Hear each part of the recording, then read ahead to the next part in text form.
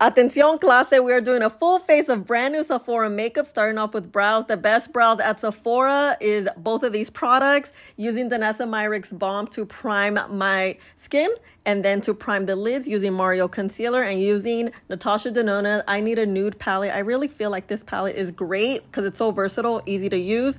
Rare Beauty came out with these eyeshadow sticks which are amazing. They work great by themselves and as a base.